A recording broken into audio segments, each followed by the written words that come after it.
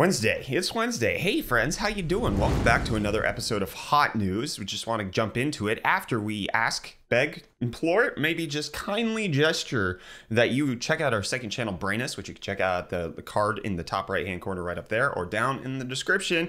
We release videos over there, tech stuff. But then we also have our daily Hot News live stream, which we do over on Twitch, twitch.tv/UFDisciple. But we don't just do Hot News over there. We got Tech Meme Review, which is actually the video that dropped on Brainus today, is the meme review from last week. And in case you want to submit tech memes for meme review over on our stream, you can check out our subreddit, reddit.com/r/UFDtech. That's a lot of self-promotion. I'm sorry.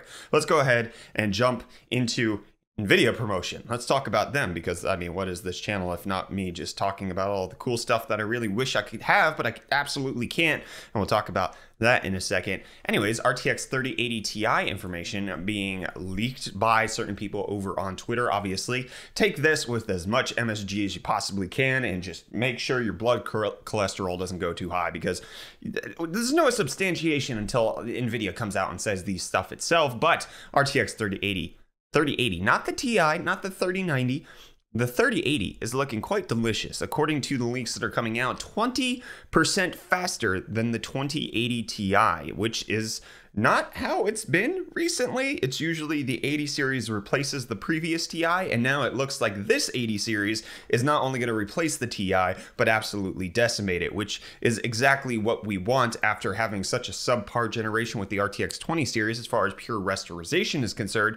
That would be the hopeful goal. This is coming out from Cat Corgi, who has done previous leaks in the past with regards to the RTX 30 series and has been on the money for certain things and still hasn't been confirmed for other things. But the RTX 3080 having a 20% increase over the 2080 Ti does sound impressive. However, it doesn't say explicitly what that is. We assume it's rasterization performance, which would mean that the 3080 would then be 50% better than the 2080 at 4K and 40% better at 1440p, which would be exciting. It would be a new generation that we haven't really gotten from NVIDIA in so many moons. I mean, the 10 series launched after I started this channel. That's how long it's been going on that we haven't had a good generation, which is crazy to think. I've been doing this for 5 years at this point.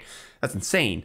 Well, looks like the 3080 could potentially be the biggest leap of my entire tech YouTube career, which would be phenomenal. What do you think of the 3080 beating out the 2080 Ti by 20%? Sounds realistic to you? Is it too hopeful? Not hopeful enough? I want to hear from you down below in the comments. And just for a second, I want to talk about myself again. This isn't self-promotion. This is Gator promotion. Go Gators. Yeah, because UF and NVIDIA are teaming up to build a $70 million AI supercomputer here in Gainesville, Florida. I'm heckin' excited about this. This thing is going to have 700 petaflops of total performance using 1,120 NVIDIA AI 100 Tensor Core GPUs. That is an insane setup. And I actually learned from this posting that part of the money is coming from a $25 million grant from the co-founder of NVIDIA, not Jensen, but rather Chris Malachowski. I'm not sure how I'm supposed to pronounce it. He went to UF. Great stuff. Co-founder of NVIDIA, got his bachelor's here at UF. Oh yeah, big thanks to him giving that money. They released a promotional video. I live in like the area over here with all of the trees over there. Oh man. To be a student, that guy kind of slightly, maybe half looks like me. That's odd. Sorry. Gainesville, love it. UF, love it. But you're going to need that many petaflops in order to run a monitor like this. LG announcing the world's first 4K 144 Hz 27-inch 1 millisecond gray-to-gray response time IPS panel. This is one of their new nano IPS panels that's going to have insane color gamut representation. I think it's 98% of the DCI-P3 color space, 144 Hz, NVIDIA G-Sync compatibility. It looks like it's going to cost $800, but it's available right now over on B&H for pre-order. It looks like it's launching September 2nd. I couldn't find it on Amazon or Newegg.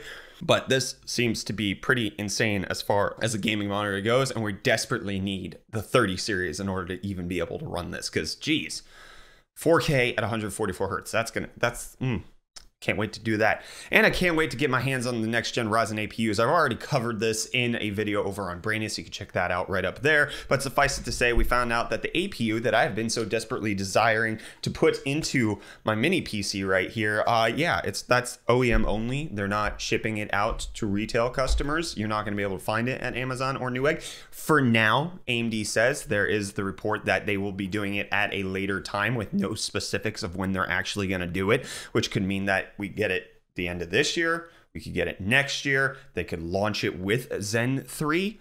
I don't know.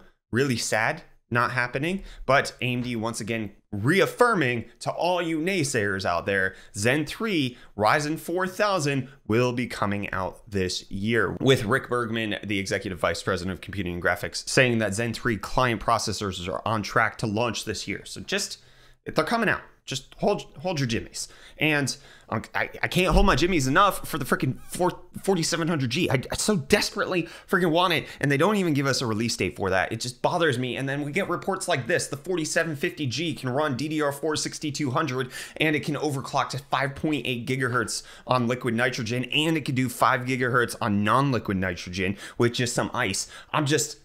I want these CPUs. Dang it, AMD. You got me. You got me by the short hairs. I want this so badly. And I kind of want the OnePlus Nord. That got unveiled yesterday with OnePlus doing like an unboxing embargo. But they said that they weren't allowed to do reviews. But most of the like unboxing videos that I watched gave it like a review. They like basically kind of gave their opinion on the phone, even if they didn't show you the pictures or show you the benchmarks. They're kind of like, yeah, this is a good price. It's a good spec. Yeah, it's great. So it looks like it's going to come in at €400 because it's only going to be available in Europe and India for right now. It comes with a Snapdragon 765G, 90Hz display, quad cameras, has a ton of good specs. They also launched the OnePlus Buds, which appear to be cheap AirPods for $80 and about the same quality as AirPods. But I mean, you're spending way less than regular AirPods. So the Nord seems to be okay. The OnePlus Buds seems to be okay as far as like budget options. And if you're sad that you can't get it in the US, they actually do have a OnePlus Nord beta program for the US and Canada, which is actually open right now, but it's only for 50 people.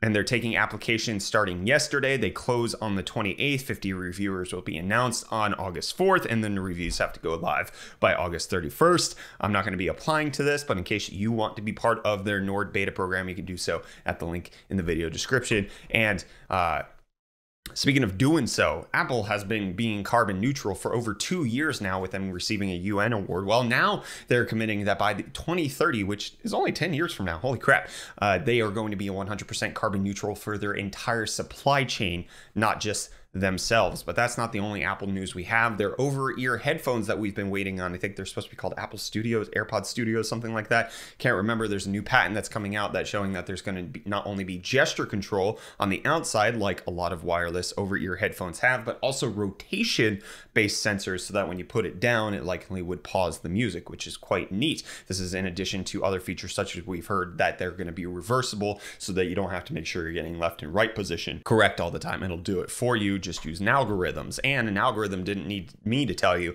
that Quibi sucks, okay? But this isn't about Quibi. This is about NBC's Peacock, which launched last week and apparently has hit 1.5 million app downloads in the first 6 days, which, do you want to know how many Quibi got in the first 6 days? It was about 1.2 million. So Peacock's 25% better, but guess what? I didn't see as much advertising for Peacock as I did for Quibi. No, Quibi was blasting ads all over YouTube, all over basically every website I was visiting. It's all over Twitter. Peacock has kind of been here and there. I haven't seen them do as much. And they also actually have a legitimate content library because, you know, NBC Universal actually makes shows.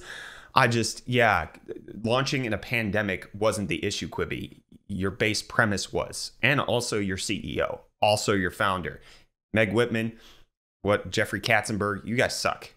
And that's why I failed. You're bad at your jobs. You had a bad idea of what your company was supposed to do, and that's why you failed.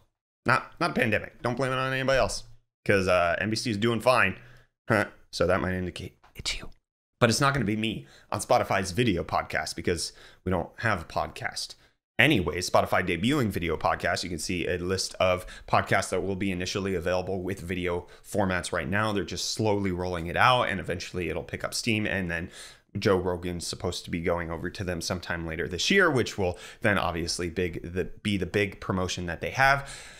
But unfortunately, there's some big layoffs happening over at LinkedIn, with them announcing that due to the pandemic, as well as some mergers that they're doing within their own corporation, they're going to be laying off nearly 1,000 people. They will get at least 10 weeks of severance pay, as well as 12 months of continuing health insurance.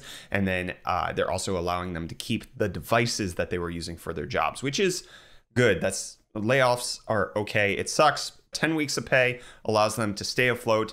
The health insurance is great during the pandemic. Sucks that so many people are losing their job. And gamers are going to lose Rocket League on Steam because Epic Games, Psyonix rather, with Epic Games ownership, is making the game free to play. But in order to do that, they're taking it away from Steam. So you can get it for free on Epic Games, but if you currently own it on Steam, you're totally going to be fine. You just won't be able to get the free version over on Steam anymore, and you won't be able to pay them at all. So free to play Rocket League means that you're just going to be exclusively over on the Epic Games Store, and I'm going to be exclusively over on the PlayStation for these Final Fantasy VII remakes. I'm actually this close to finishing the first part, which I've been playing it for the last 3 months. I just haven't had a ton of time to play the video games. Anyways, there's an interview that came out with Tetsuya Nomura with regards to the remake part 2, saying that yes, it is indeed in full development. They are working as hard as they can to make sure that it comes out as soon as possible, and hopefully even better quality than it was before. I'm totally okay with this, as long as number one, it's not burnout. Number two, they actually come out with a game. I don't trust that it's going to be out anytime soon, Tetsuya Nomura. I don't trust you. I'm enjoying the first part. You did a great job. I'm very excited to play the second part. You got me hyped. I will get it for my PlayStation 5. I will buy a PlayStation 5 exclusively to play the gosh dang game. Just like I bought a PS4 Pro to play Final Fantasy 15 when that launched. I'm excited. Don't hurt me. Like AMD did. My excitement for my Renoir APU in my mobile PC is dead. It's dead. My excitement is dampened. Just like this episode of Hot News, because it's over. Episode is done. Don't forget, check out our second channel, Brainus. Post a lot of tech content over there. Don't forget to check out our Twitch streams, subreddit, do all that kind of stuff. And I'll see you tomorrow. Hopefully. As long as I don't die. Bye.